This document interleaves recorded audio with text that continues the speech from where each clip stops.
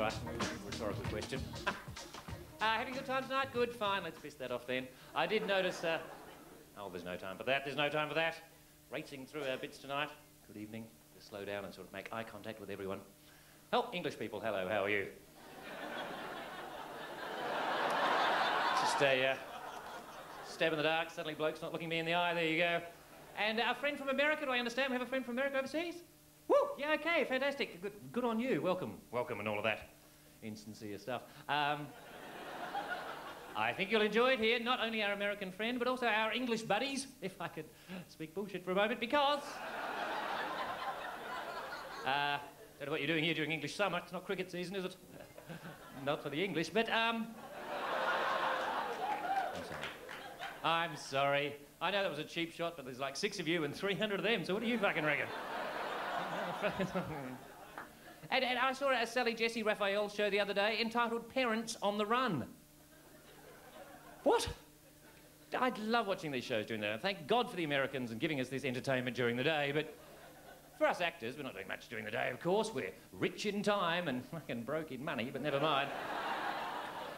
We are rich in time, and that's good, and I'll use that. I'll watch these lovely shows during the day. Sally Jesse and opera and all of those, and Parents on the Run? How the fuck do they find these people?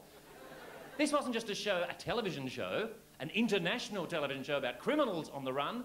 This was that rather specific subset of criminals on the run who have kids with them, who obviously thought they could stop the run for about half an hour and have a bit of a fucking chat to opera. Fantastic. What? They can't be on the run very hard, can they? I saw another one of those about 3 years ago now called Sally Jesse Raphael, I think this one was, and poor old Sally, she gets the weirdos, doesn't she? This was an entire television program, and I'm not a word of a lie, called People Who Are Too Ugly to Leave the House. Now, they had a whole show devoted to people who suffered from apparently what the Americans call IUD, Imagined Ugliness Disorder. Wankers, come on. I mean, not a lot of imagination, fair bit of disorder was being displayed, but I just can't understand. You'd never get Australian men on a show like that, would you? Imagine us getting up on telly going, yeah, g'day, my name's Barry, I'm an ugly dog, how are you? Oh, yeah, face like a horse's ass, me. Heck, you know, I haven't had a root in 10 years, so there you go. You wouldn't get Australian men. To get Australian men on telly, you'd probably have to call the chat show Everyone Likes Me and I've Got a Big Dick. And then you go, hey, g'day. How are you? My name's Barry, this is Bruce.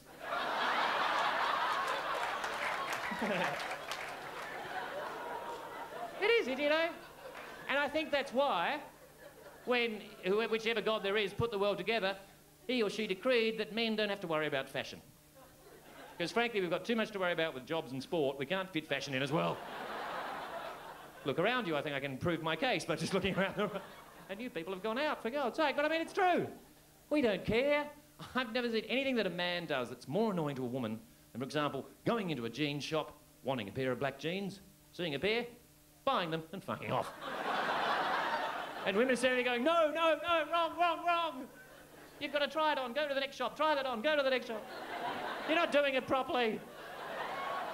But we don't care, you know. Fits, it'll do, fine. And it's black, wow. I mean, if a man says to you, oh, I've got nothing to wear, he's probably got nothing to wear. It's bald-faced truth. It's not some fashion statement. It's not a hint for a new outfit. It's because every item of clothing he owns is standing by itself in a corner of the room. You know? I know blokes who'll go out and buy a new T-shirt rather than do a fucking wash. It's that sort of thing.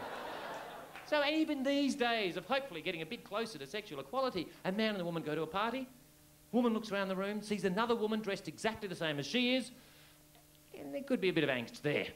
But the man next to her, he looks around the room, sees 3 blokes dressed exactly the same as he is. She, fucking beauty, I wore the right thing. Fantastic. Oh, fuck. Whew. You've been a fantastic audience. I hope to see you again sometime. My name's Simon Rogers. Good night.